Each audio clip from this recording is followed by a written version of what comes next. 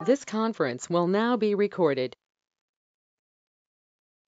Hi, everybody. I figured we'll get things started here, and as people join, we'll get them up to speed quickly. So my name is Mackenzie Libert. I'm with Mass TLC. Thank you for spending your final few hours of work week here with us.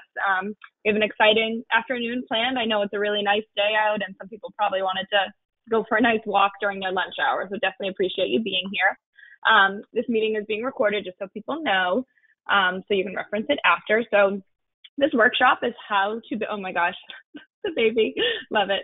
How to build your brand in a remote world. And this comes out of our Tech Runs Boston community, which is a new Mass TLC community meant for our young tech professionals to share ideas, best practices, learn from each other, and have fun. And, I'm sad we couldn't do this in person the first time around, but we're adjusting quickly to this new world.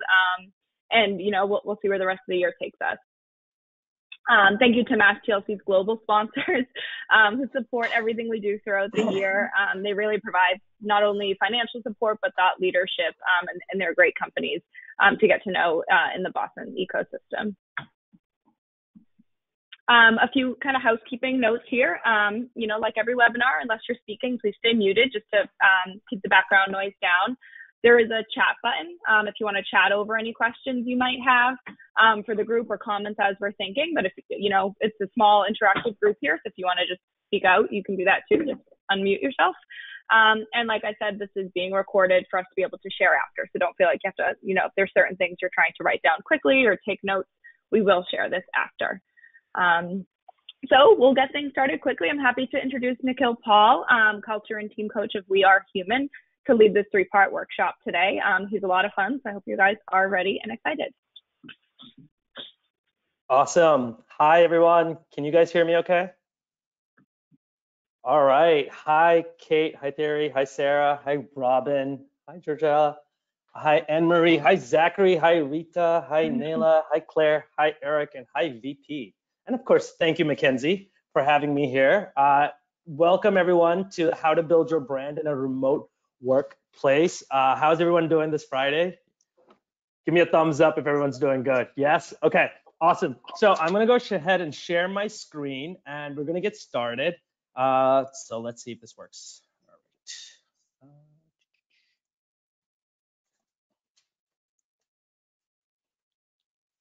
Okay.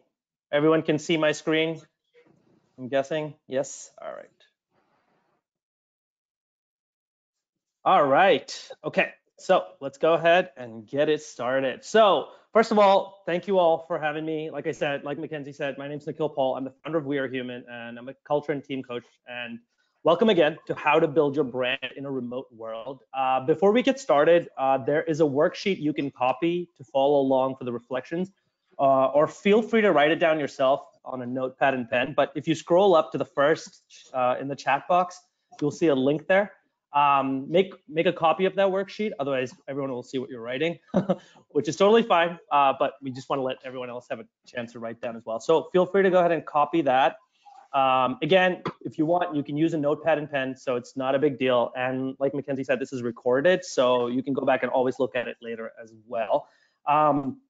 And again, this is a 1-hour workshop, and we're going to be covering a lot of concepts. The goal of this workshop is to kind of give you a quick preview of all these concepts and to get your engines started, right? To plant some seeds for you all to nurture in the following weeks. And the main thing is it's meant to be an exercise that'll help reflect what you guys want to think about when you think about your own brand. All right, so let's go ahead. The first thing. Okay, so I like to do a quick breathing exercise, just because I know we're all like, stressed out at times. I know we're all feeling a little bit. So just bear with me. Like, let's do a couple of deep breaths to center ourselves before we get started. And of course, no one's watching you. You can do whatever you want. But close your eyes for a quick second and take a deep breath in and release. Take another deep breath in and release. Take one more deep breath in and release. Okay. So before we jump in, I also want to get us to move a little bit. So I'm going to quickly I also lead a little bit of dance in my spare time. So I want everyone to just kind of shake their shoulders a little bit, because I know you guys do a lot of workshops, and I've been in a bunch of workshops as well. And I find that a lot of times my shoulders and my back is cramped. So I'm going to lead us in some quick stretchable dance workshops. I was going to put the music on, but for now, let's just go ahead and just move and rotate our shoulders for a little bit, everyone. I can do an acapella, but we'll do that for later. All right. And then we're going to do a turn to the side. We're going to do a little bit side swaying, side swaying. Yes. And the best part about this is I want you guys to get loosened up so I can have you participate more in the group discussions. And then we're going to just kind of punch the sky, punch the sky. Guys, this is amazing. This is a new community we're building for Mass TLC. So I need everyone to be as excited. Pretend you're actually there live in person. All right, now bring it down. Now we just bring it back down. Let's just get it centered right back to the middle. There you go. Perfect. And for those of you who are just on audio, I can only imagine what your spouses are thinking. All right, awesome. So let's go ahead and get back to it. I will jump back into it. Thank you, guys. I appreciate that. All right, so we all know our world has kind of been turned upside down in the past couple of weeks. And I think most of us are finally accepting that, right? I think this is going to be life for the next couple of weeks, if not months. And, you know, for a lot of us, we're really stressed out. We're really kind of just unsure. What does this mean? How is this going to affect my workplace? How is this going to affect my career? And I would ask you to reframe that question. Reframe that perspective, right? Because I think a lot of times when we come to workplace, we think that there's only one way in how we can work and how we can be productive and how we can add value. But the truth is, with technology these days, there's no lack of effort and communication that we can take to really make sure we have an impact on our workplace and make sure our careers are doing well. So today's agenda is about how to build your brand in the modern remote workplace. And we're going to cover what's in a brand. We're going to go how to know yourself, how to find your evangelists, the people who really support you, your support network, how to build goodwill in a community that's in crisis, right? I think that's another part of what we're going through, and I think it speaks to the specific time we're in. And then finally, how do we use all of this and kind of put together a game plan that'll get us to the top, whatever the top looks like for you. For some of you, it might be CEO. For some of you, it might be the head of your team. But the idea is, how do we put together the truest version of ourselves so that we can add more impact and value to our workplace, and then at the same time also feel like we're being truly reflective of who we are, okay? So what is in a brand, right? I think for most of us, when we think about our work, we're like, well, I don't understand this whole idea of brand. Brands are for something companies do, and my work speaks for itself. And that's true. Your work does speak for itself, but it's also just one dimension, right? I think if you think about it, working hard and the quality and impact of your work should in a logical world, that should speak for itself completely. But the truth is, there's another dimension, and the other dimension is the people who work with you. They have perceptions and judgments about you and your work, right? They have opinions about who you are, what you're good at, and possibly even what you're not good at. They perceive you in a certain way. And so in short, they've branded you in their minds, right? So your personal brand, there are a couple of definitions for this out there, but I like this. This to me resonates the most. Your personal brand is a story you consistently tell through your words and actions about your mission, your capabilities, and your expertise. Again, your personal brand is a story you consistently tell through your words and your actions about your mission, your capabilities, and your expertise. Now, that's a lot. I don't expect you guys to remember that one. And so a better way to kind of put that together, as I think, is using an example. For those of you who are fans of history like I am, you'll know that a lot of knights back in the Middle Ages have coat of arms. You've probably heard of this. And a coat of arms is how a knight is recognized, especially in the battlefield. And so that's the way to think about your personal brand. Your personal brand is your coat of arms. It's how you get recognized and remembered. Okay? Does that make sense? If anybody has any questions at any point, feel free to put it on the chat box, or unmute yourself and ask, and I'd be happy to. So that's the idea about the personal brand. It's your coat of arms and how we get recognized and how do we use that for our own leverage. Next. For your brand to grow, there's specific things you need to do. First, you need to be authentic. Second, you need to be intentional. And third, you need to be consistent. Okay, these are the three facets of how to build your personal brand. Let me get into it. For those of you, I think everybody loves Tom Hanks. I don't know if anyone who doesn't love Tom Hanks. And there's a reason. He, for me, really resonates with this part of personal branding, authenticity, right? For you to have a good brand, you have to be authentic. It has to speak to who you are and your personality. And your personality is like a quirky, playful, curious you when your guard is down. And that's Tom Hanks, like literally all the time. It highlights what you're really good at and excites you and what brings you joy. But it also shows up at times when you're feeling like you're under pressure or when things are not going well. And the best way to recognize authenticity is to showcase pure moments of joy and frustration. Case in example is Tom Hanks at the Golden Globes. I don't know if you guys saw this. It's been going around a bit. I think Ricky Gervais was making a bunch of off-color jokes, and Tom Hanks was not feeling it. And so, like, while everybody else in the audience is laughing and clapping along because nobody wants to feel like they're that person, Tom Hanks has no problem being himself and be like, yikes, I don't know about that. I don't know if I like that joke. And to me, that's so Tom Hanks. That's just like authenticity, right? So, okay, first part, authenticity. Next, intentionality. When I think of intentionality, I think of Oprah. Oprah is just everything, right? And so many things, Oprah is really the best, but she's also very intentional. That's one thing. If you think about what she does, she knows her mission, right? At the core of intentionality is knowing your mission and purpose, because that guides all your actions. It's also the lens with which you view all your interactions, your resources and situations.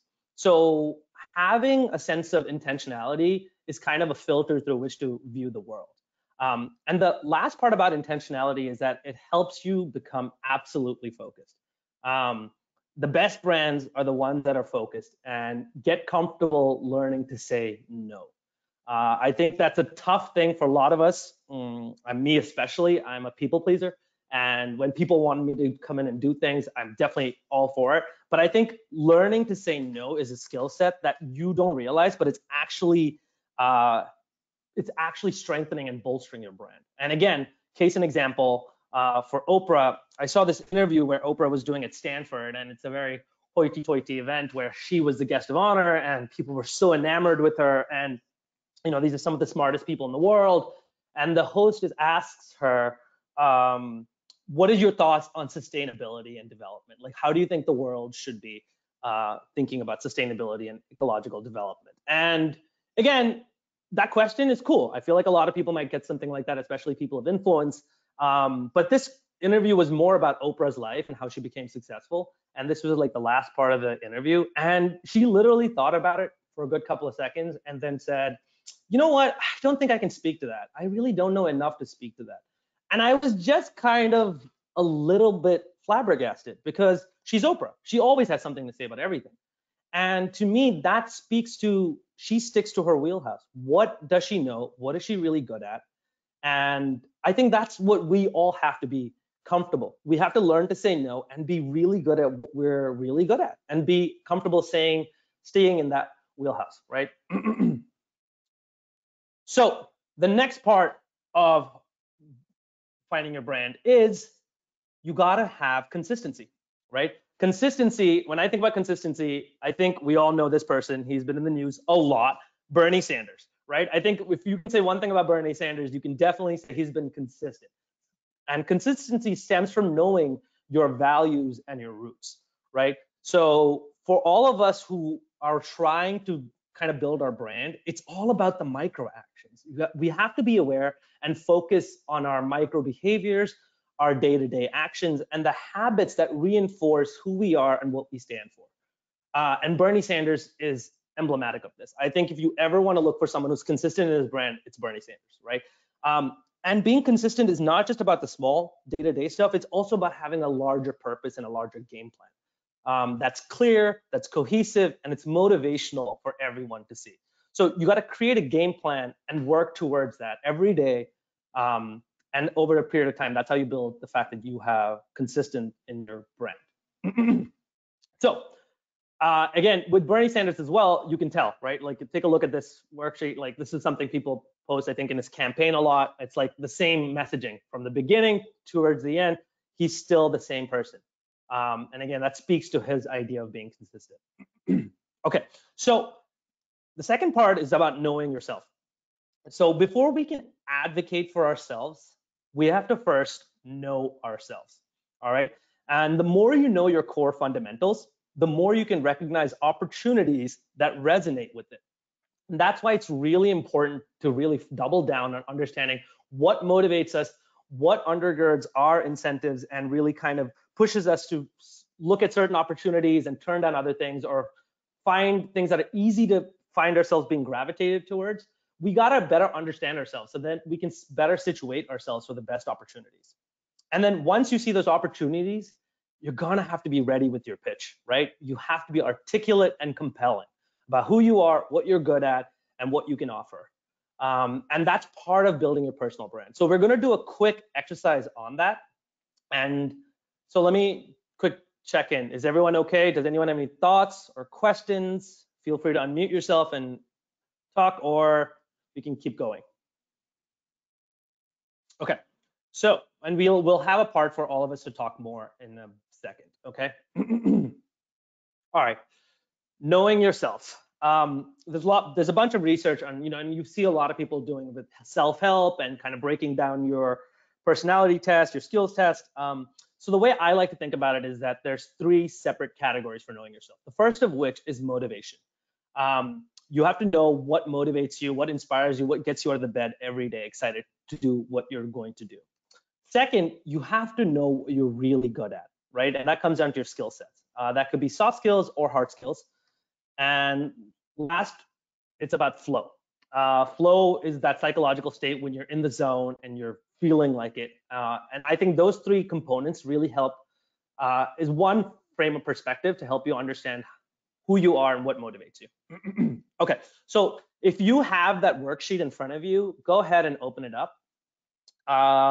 If you have a notepad and a pen, go ahead and open that up, get that ready. So let's just go through this, right? So motivation, you can break it down into 3 fundamental things, all right? Goals. What are your goals? It's pretty simple. Everyone knows about this. What do you want? I want you to take 30 seconds and think about what it is that you really want and write it down. Again, you don't have to share this with anyone if you don't feel comfortable, but think about it and write it down. What do you want? So I'll give you 30 seconds. Yeah.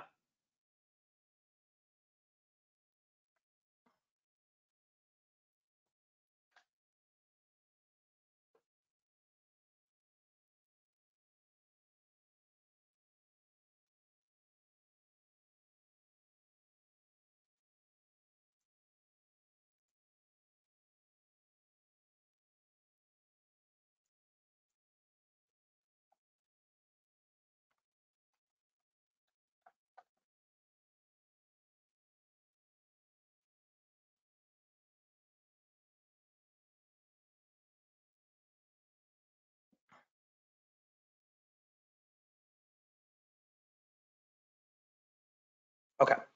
All right. Hopefully you wrote down a couple of things about what do you want in your workplace? Like, what do you want? What are you thinking about? And you can be as specific or as generic as you want. Okay. Second is, what is your mission?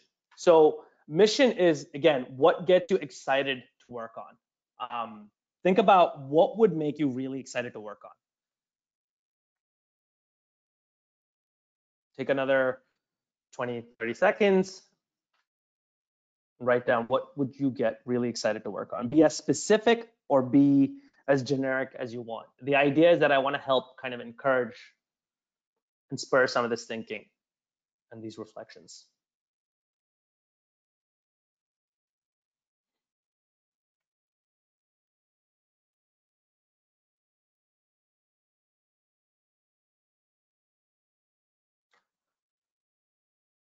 And the last one that we want to kind of look into is, where do you want to be in a couple of years, right? Where do you want to be?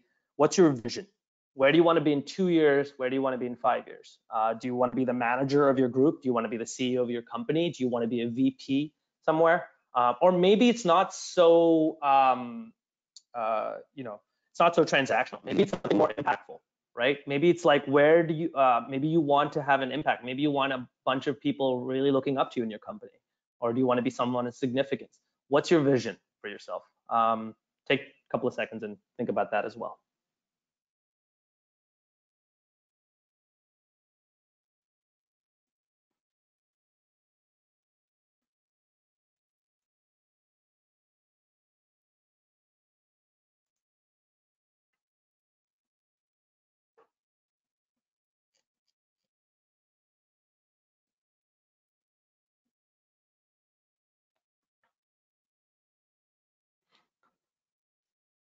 Okay.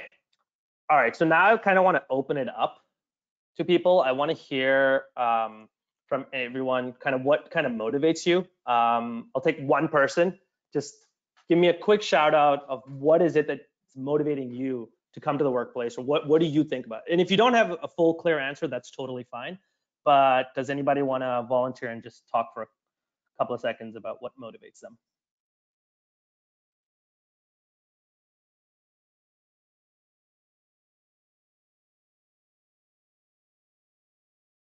I'm happy to share if nobody else wants to. Thanks, Mackenzie. Go. Yeah, sure. So for me, MassTLC is really unique in that we're like a platform that represents a lot of people. So Tech Runs Boston was kind of an idea for me to be able to kind of leverage my personal interest in being a part of a next generation, to be able to really make an impact, so I can bring my ideas to the workplace and be able to leverage the organization in a way that kind of combines personal passion, I guess, with opportunity. So to be able to look, across our generation and say, we have so much voice, we have so much impact, what can we do? So that's motivating me. That's awesome. Thank you. Yeah.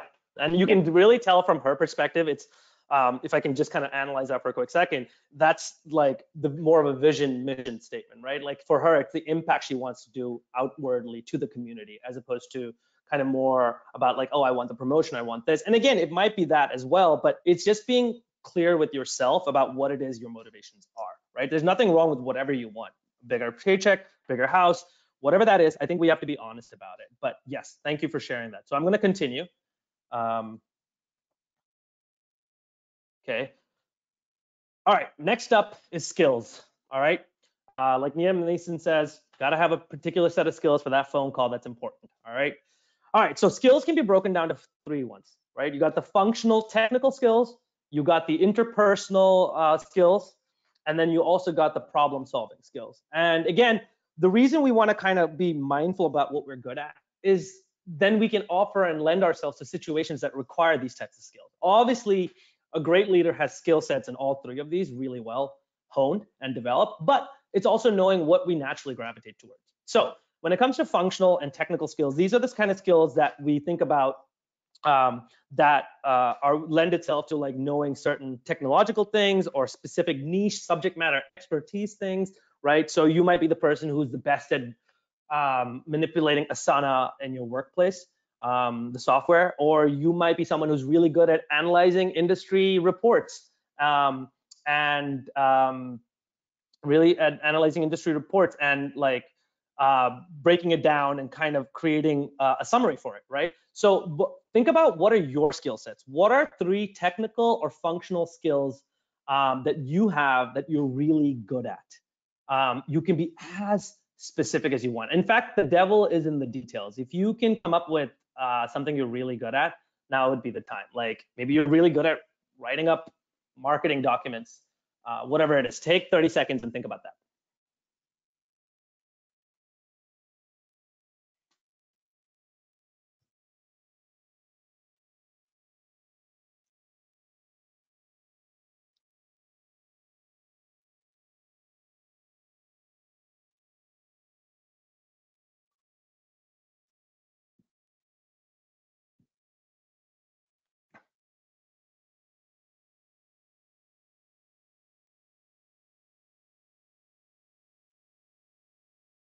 Okay, I'm going to move on. Next one is interpersonal skills, right? And interpersonal, you guys know what this means, but it basically is concerning with social and emotional intelligence skills, right? How do you deal with people?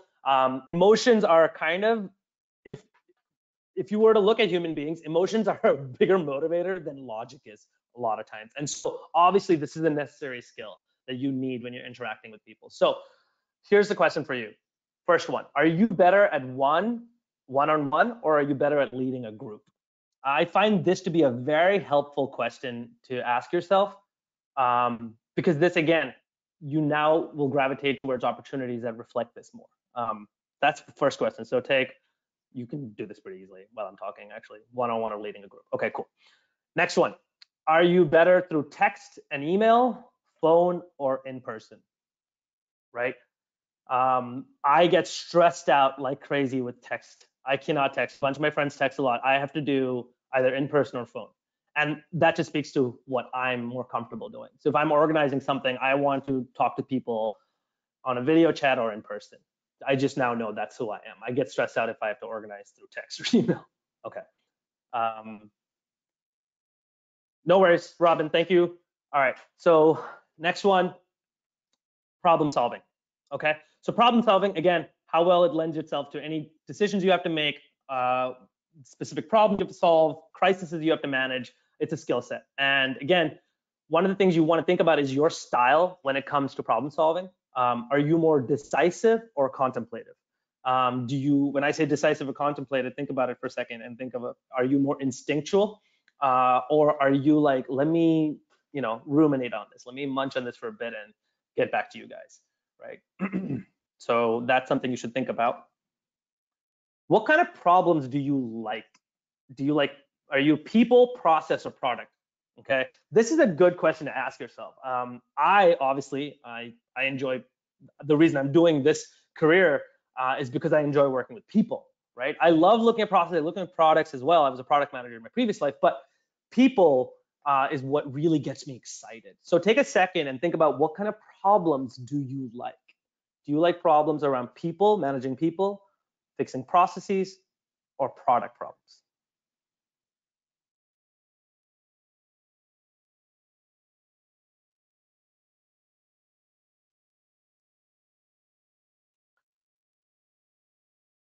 Okay, and let's open it up. What are you good at? So I want to hear from you guys. What are things? Tell me one thing you're really good at. Just kind of shout it out, right? Like, what is one thing you're really good at? And it could be something obscure or something specific or something general. Who wants to mention it? I know I'm putting you guys on the spot, so somebody has to brag for 10 seconds. I'm good at mentoring. Nice. Thanks, Eric. Okay. Anybody else? I'm good at learning. Go ahead, Kate. Oh, it wasn't me, actually. I'll go after you guys. Yeah. Go, Zachary. I'm good at learning new platforms and then finding like the pros and cons of them. Oh, that's so necessary. Good one. Yeah, I love that. Anyone else? I work for Mass TLC with Mackenzie and Kate, and we're driven by our members, and I'm really good at databases. Yes, nice. All right, another very needed skill. Cool, awesome. So let's go back into it. Thanks, guys. I appreciate you sharing. It really makes it more real when you guys are sharing. All right. Okay, so the last one is flow. You guys know this concept. You probably heard it. It's in positive psychology. Flow state is also known as being in the zone. It's the mental state in which a person is performing an activity that's fully immersed in a feeling of energized focus, full involvement, and enjoyment in the process of activity. I read that definition out. I'm not that smart. But the truth is that is something you guys are you're familiar with. We all know that, right? It's the moment when we get caught up with it. So I want to kind of break this down a little bit, because flow is about being aware of the little moments in your day-to-day life. So if you could bear with me, take a couple of seconds and think about, write down moments of joy you have had when you're at work. Okay, take a second, take 30 seconds and think about that. When do you have moments of joy? I'll give you an example. I sometimes get it's weird, but I get moments of joy when I'm like doing spreadsheets and I have to put together a bunch of equations and calculations and just I nerd out on it for a little bit. I'll just listen to music and nerd out. So I don't know, it's weird. It's just something I really enjoy doing. So take 30 seconds and think about, what are moments of joy you have when you're at work? It could be a couple of seconds, an hour, half a day, whatever it is.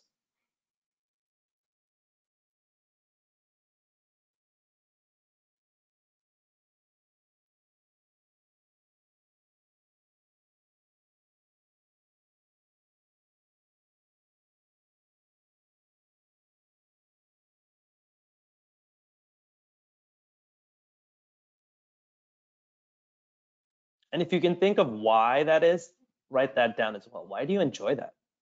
Maybe you don't have an answer. Sometimes we are mysterious creatures.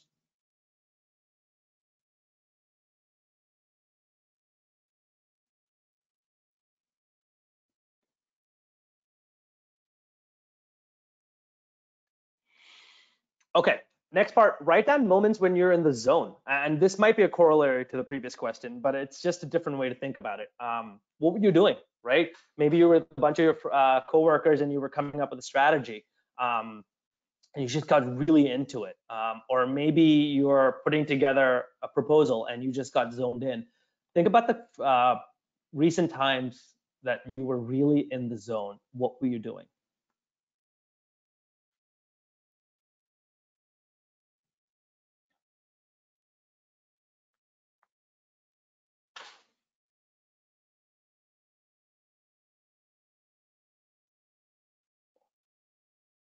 Cool. All right. So let's move on. And again, the reason I'm giving you a little bit of time and I'm kind of rushing through it a little bit is because of the time constraint, but also to kind of get you started on this process. You can go back and really dig through this and take the time to answer it.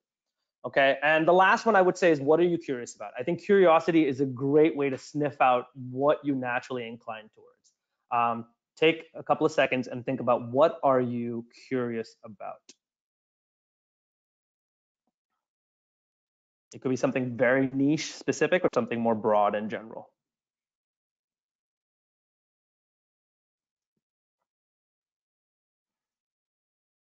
Maybe you're curious about how the sausage is made in your factory. Like, how exactly does someone push out code if you're working in sales and marketing?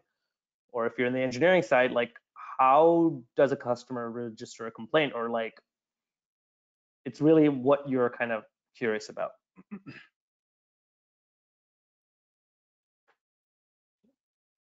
All right, I'm going to move on. Again, I think we're in a bit of a time constraint, so I'm just going to jump on to the next part. But let's finally come down to this. There's a tagline that I think you guys should be able to make from this. And the point of this exercise is I want you to get into creating a tagline. And that's the whole reason we get into finding out, knowing who you are and creating your tagline. Because if someone asks you, what would you say you do here?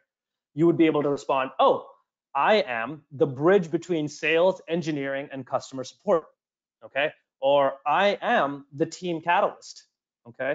Or I am the turnaround architect for struggling projects or teams, okay? So take 30 seconds and come up with your personal tagline. What is a tagline that you have?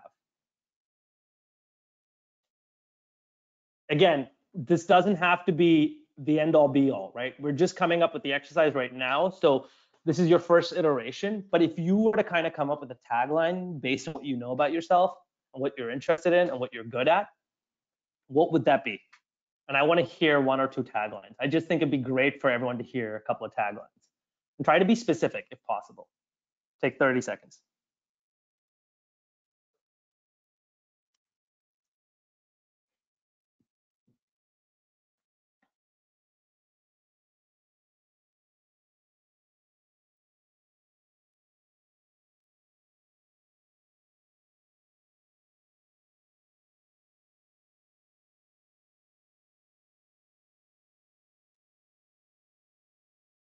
Okay, so I want to hear from people. Does somebody want to share one of their taglines? I would love to hear a tagline that some of you have. Anybody want I'll share. Yeah. Mine's very simple. Data queen. Ooh, nice. Very nice. Easy. People get it right away. Very cool. Thanks, Rita. Who else?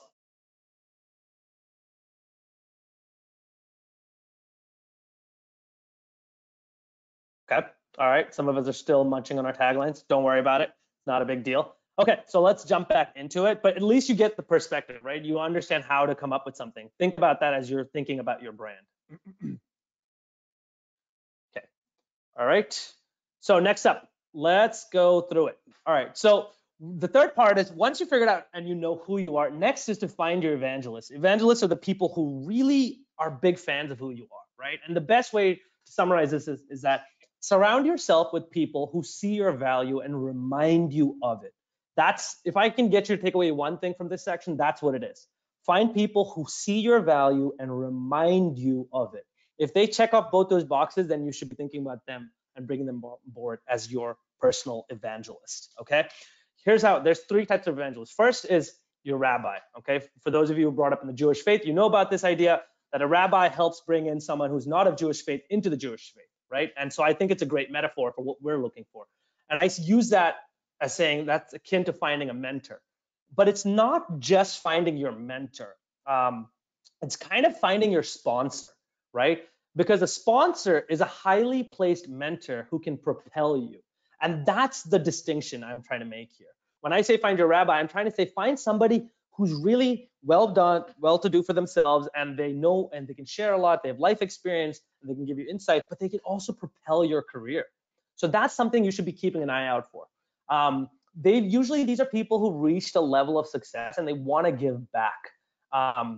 And they're the ones who are going to advise you more on strategy and shifting trends because they have a very different vantage point. They're most likely going to be more at the top, and they're going to be looking down and giving you advice on strategy and shifting trends. You got to make sure you're respectful of these people, right? Because you got to be respectful of their time. Most likely, these are people who have demanding jobs and a lot of responsibilities.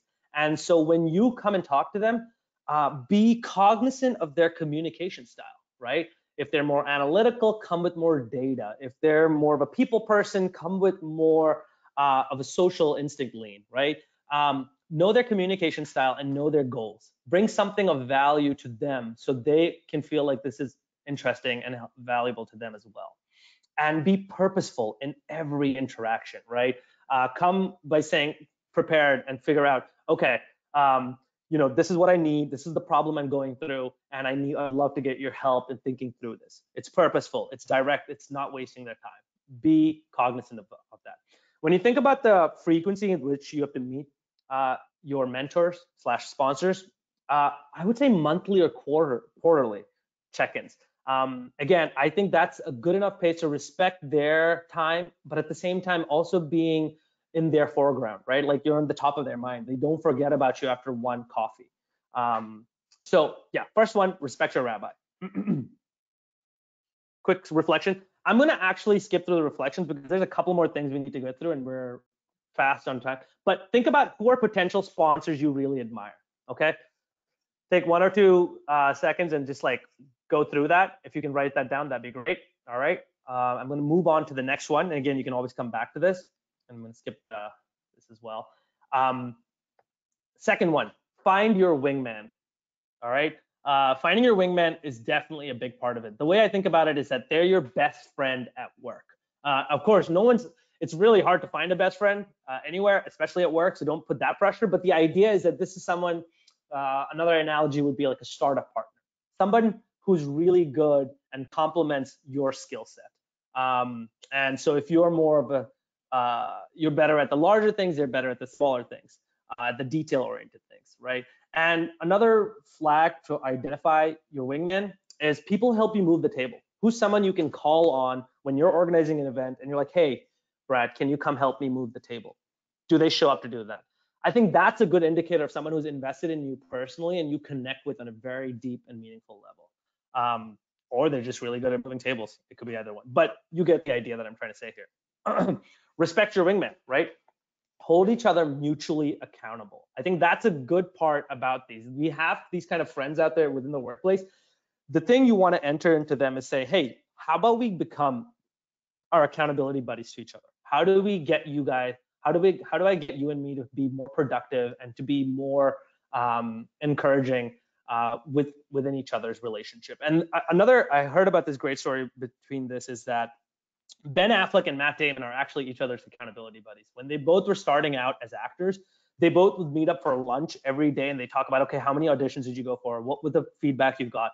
What was the criticism you got? What are things you could do better?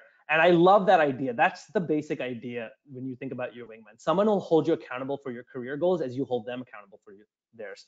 They'll get into the nitty gritty with you, right? These are people who will sit and listen to your problems, they'll listen to your frustrations, even the small minutia, they're willing to sit with you. And of course, another way to think about it is text them when you're nervous before a meeting. You want to build that relationship, and part of that is by opening up and being vulnerable and connecting with them and including them in your day-to-day as they are in yours. Okay. All right. Again, with these people, you should be reaching out to them once every 2 weeks, right? Because you want to keep them much more apprised of what's happening on a day-to-day basis than your other people in your community. So think about who are potential wingmen and wingwomen that you have connection with, that you could potentially build, or potential wingmen and women you have connections with. Take a couple of seconds and think about that.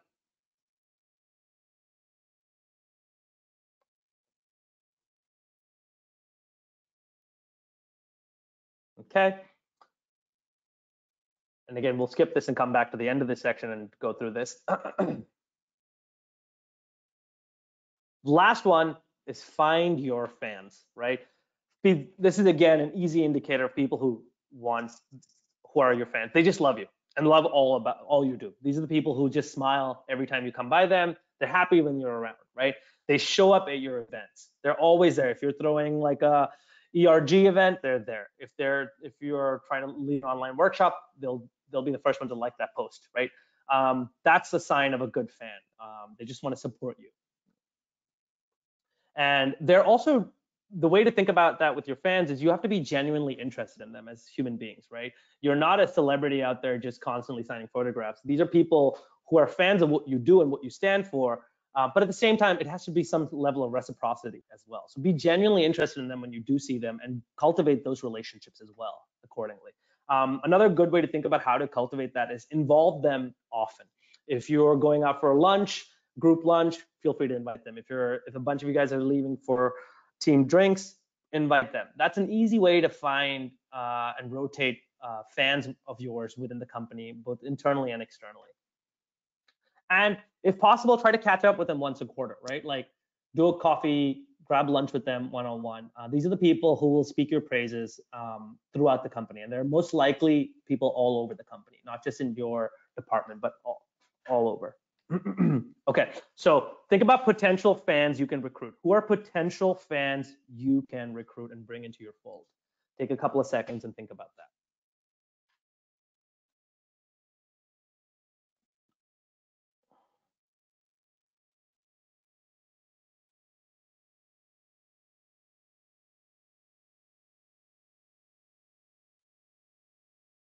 Okay, cool. And let's actually get into this part real quick. I want to hear about people, whether it's your fans, your rabbi, or your wingman. I want to hear from you guys. Do you have any ideas for who you think you could bring into fold? Or if not, what are some pushbacks? Like, what are some challenges you're having in connecting with these people? Or what are you afraid of? I kind of want to hear from you guys. What do you think about this? Do you think this is a good idea? Or do you think this is something that requires more investigation? I'll go. Yeah. Mm-hmm. I think this is a great idea. I mean, I think that it requires you to be a fan as well. I think I don't do social media as much as I should sometimes. I think that's the challenge I feel. But I love that idea of a wingman. And as thinking about it, I realize, well, wingwomen in my case, but I have a couple that I feel like I just don't call them that. And I think maybe I should. Yeah, I love that. Thank you for sharing that, Kate. I think that's exactly what it is. When I found my accountability buddy, honestly, we were just friends. But then we said, hey, we're both trying to build our businesses. Let's just be everything to each other and from a professional context, right? And I just changed everything. Now we check in and it's become kind of part of my work system. So just like I have other things I have to do as part of my team, I will do this as well. So that's the way to think about it as you're going through it. Awesome. All right, I'm going to move ahead and jump on because there are a couple more concepts I want to share before we leave. All right, so okay, so next part is, again, the key I want you to remember with all this is surrounding yourself with people who see your value and remind you of it. Make sure that sticks with you, okay? Invest in your evangelists, right? Again, consistent reach outs is 2/3 of success. It's like you hear showing up is 80% of success. Reaching out consistently is 2/3 of success, right? Be genuinely curious and empathetic with the people who are following you and are big fans of who you are and want to help you. And a quick tip I will give you around how to connect with people, anybody you talk to, is focus on their health, wealth, and children. This is an easy way to connect with any person, especially if you're at a random networking event. Focus on health, wealth, or children. That's the three things most people care about. Almost everyone cares about one of these things. Like, so if you ask, how are things going with you? How's your kids? How's things going with your business? How are things going? Are you doing okay? Those are the kind of things that will get you directly into some sort of intimate conversation with somebody else. All right, so something to think about. And then share progress and ask for feedback. This is a key part of this. The last thing I want to say about this, which I think is very important, is that people, just like investors don't invest in dots when it comes to entrepreneurs, they invest in lines. It's the same with people as well, right? You want to be enthusiastic and vulnerable with your community, because they, again, comes back to the authenticity. But also the key to everything is that you want them to be emotionally invested in you and your journey. That's the key. The moment your community is emotionally invested in you and your journey, they're bought in to whatever you're doing. And whether your things fail, especially when your things fail, they're okay. They're the support system. They're like, don't worry about it. Get back up again and try it. And so think about that when you're sharing progress and asking for feedback with your community. All right. Okay, cool. Let's get to something more specific, relevant to where we are. Building goodwill in a community in crisis. And I got to call my man, Benji Frank, as they call him. I don't know why I made that up right now. Benjamin Franklin is, I think, a great example of how to build goodwill in a community in crisis. And I want to quickly go through that. All right. During the war, when the British were about to invade America, and they were like, okay, we got to send out some letters and to the dignitaries and say, hey, we've come. You guys need to stop all the revolution nonsense. They didn't know who to reach out to. And they literally didn't know who to give a letter to and say, hey, stop being a rebel. And so the only person they could think of was Benjamin Franklin. And there's a reason for that. He was the center of information in a time when mail had just become a popular global phenomenon. Benjamin Franklin was constantly writing emails. And to me, he speaks to this idea of being the aggregator and disseminator of information. Right now, a lot of companies are going through a tough time. And the way to think about this is that you could help be value to your company by being an aggregator and disseminator of information, right? I don't mean being a gossip, but what I mean is this is an idea to help you to volunteer your help to your team, to your boss, to collect updates and feedback to share with everyone. There's something about somebody who's able to collect all the feedback and updates that really, in a transparent, organized way, that makes people feel more calm and helps your boss do their job better. So that's an idea to think about, being the center of information when there's a time of crisis. That's a good way to build goodwill in your community. Second, keep calm and make introductions. A lot of us, Benjamin Franklin had to make an introduction, the biggest of all introductions. He had to introduce the French monarchy to the American rebels and say, hey, can we become friends and can you guys support our revolution? There's a whole story behind how he did that and how he managed to do it. But he was so good at making introductions. He was loved by everyone in the French court. And that's the key to how the American Revolution actually succeeded. So right now, a lot of us are isolated. We're behind laptops and we're just trying to, make do. This would be a good time to help people break out of shells and connect with each other, right? Making introductions is a good way of saying, hey, I'm thinking about you. I thought this would be someone of interest to who you are, right? And the most valuable people in any company or organization or every community are the people who cross multiple social circles. So if you are in a designer community, try to jump out and talk to somebody in the engineering community. If you're in the marketing community, try to talk to somebody in the sales community, right? Like, it's about being able to traverse multiple circles that makes you of value. And that's another way to keep building goodwill in your community as a whole. You can do this with a very simple exercise. Few minutes each day can lead to dramatic impact. All you got to do is think of one person you want to connect today and be like, hey, I thought about you. I saw this article. I think maybe you'll enjoy this article. Oh, you should meet my friend. I met her at a workshop the other time online and she's working on this and this. I think you two should connect. Let me connect you. Think about this and make it a practice. This definitely helps, especially when we're all isolated. Okay. Last one, organize social hangouts. A bunch of us are doing this. I've seen it. I would ask you to take the lead on this. Benjamin Franklin, again, he's actually possibly the founder of modern day networking. He started a club called the Junto Club, and he literally brought together people and they were very intentional and purposeful. They built the first public library, free public library. They built a hospital, the University of Pennsylvania Hospital. Like, it's amazing.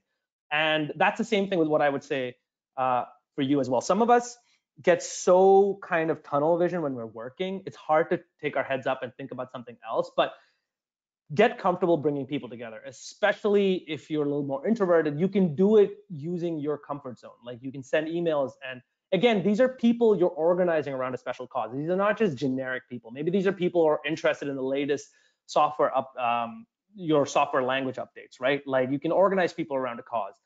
This is another great way to get people to have fun because they're interested in the same topic or the same cause, and then at the same time also get better at organizing people. The cool thing about this trick, it's not a trick, it's a strategy, is that by constantly organizing social events, you're basically making people familiar with your face on a broader basis. And it's synonymous, when people see you organizing, it's synonymous with leadership. It's just one of those things our brain gets tricked into doing. We're like, oh, okay, Mackenzie's constantly organizing stuff. Like, I'm invariably going to keep thinking of her in a leadership perspective. And that's something else you can think about when you're organizing social hangouts. You're slowly building this idea and image of yourself as someone who organizes and leads, okay? All right, so think about what are 3 things you can do to add value to your work community. Again, I'm going to kind of brush past this real quick, but I would really urge you to go back and think about this. What are 3 things you can do to add value to your work community, especially during this moment when we're remote and where kind of companies are struggling to figure out how to make it, right? Be creative and be curious about that, okay? All right, so I'm gonna skip past this because we're almost out of time. So I wanna jump into the next part, the last part. Again, people promote the people they know, trust, and who they see, stretching beyond their immediate duties, interacting with other teams and their leadership. And by doing this, it gives you a household name and creates opportunities for you to become a more well-rounded contributor to your business. And I love this quote by Morgan, who's the head of marketing at Blueboard.com. So I thought I'd post it because it articulates what we're talking about. Okay, the last part I want to talk about is the entrepreneur's guide to the top. This is very, very important because if you've done the first 3 parts, right, this is where it comes through. All right, Harvard Business School did a study where they did a 10-year study of 17,000 C-suite executives on how they became CEOs. And what they found can be summarized in this: CEO sprinters. And again, you can use the analogy for not just being a CEO, but just being a leader in your own community, whatever that looks like. They don't accelerate to the top by acquiring the perfect pedigree, by going to the right school. They do it by making bold career moves over the course of their career that catapult them to the top. And let me explain that more, all right? So the basic gist of that comes down to start something new. If you really want to make an impact on your company, think of something new that's of value to them. And I'll get into that a little bit more. But what you want to think about is organizing a special project to have a bottom line impact on the company. And these kind of special projects that you're doing should touch numerous aspects of the business, okay? It has to be cross-functional for you to really show that you can be a leader and have an impact on the bottom line. So there are different ways to think about that. You could be starting a new product line. You could be looking at a cost-saving process for the whole company. But the idea is that you got to think outside the box and start something new, something that affects the bottom line and touches different parts of the company's business. Okay, so when you think about the company, your company you work for, or any company you work for, you have to know their basic goals and needs, right? So if you want to break down a company, it really is, you can break it down to a very simple thing. It's revenue and cost. You're trying to increase your revenue and you're trying to lower your costs. These are the bottom line impacts I'm talking about when I say the impact you can make. The first one, you can do impact through increasing sales. You can do it through R&D. You can do it through brand awareness. And if you want to lower costs, you can do it through operational efficiency, through vendors, and employee engagement. So these are different areas where you could look into that speaks to you, and hiring kind of crosses both. When you think about ideas for helping your company, these are different areas you could go help your company to make a bottom line impact, okay? And during a crisis, leadership is especially busy. There's plenty of opportunities to add value in these sections I told you about, but most people are just trying to fix the holes in their sinking ship, right? Inherit and embrace the mess.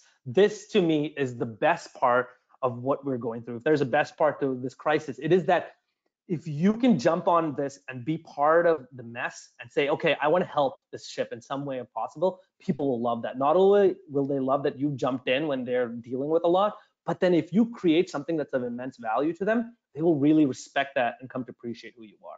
So organize a project, create a compelling performance challenge. Okay, we're going to launch a new digital brand that we think will definitely reflect the company, right? Get your leadership's approval and put together a diverse and smart team. And this last part is where I want to come back to. And I know I've kind of gone through it really fast. Take your time and go back and look at it. But the project success based on what we've talked about, right? If you've done the past three things really well, if you know your brand, you have a supportive network, and you have a goodwill in community, you have the highest probability of success in doing this project. And that's the point. The ideas that you can do will be built not just by yourself, but by the community you've built as well to help spread your brand. So I know we're out of time. In summary, I just want to say, know your brand, invest in your evangelist support network, build goodwill in your community, lead a project with bottom line impact, and then, as always, double down on all of this during a crisis, right? I think that's the point I want to take away from all of this, is that there's so much you guys can do right now with what you're going on. You don't have to feel like you're banished and relegated behind the screen. There's stuff you can add of value. I know I covered a lot. Does anybody have any questions or comments or thoughts?